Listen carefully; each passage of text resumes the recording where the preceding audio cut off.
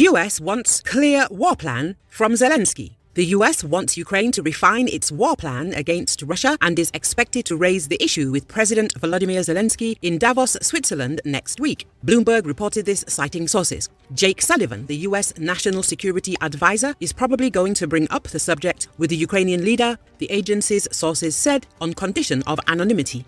According to them, American officials will insist on this in the coming weeks to discuss non-public issues.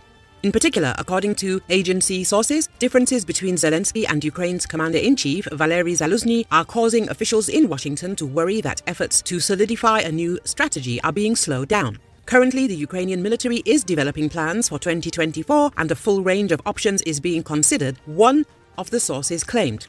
The US wants to determine the best way to channel its support to help Ukraine defend itself next year, he added. Kiev's allies say developing a clear military strategy to defend current positions and further break through Russian lines is crucial. According to media reports, Zelensky may visit Switzerland next week for at least 2 days. Ukraine, the group of 7 countries and several states of the Global South, held a secret meeting in December to increase support for Kyiv and its conditions for peace talks with Russia.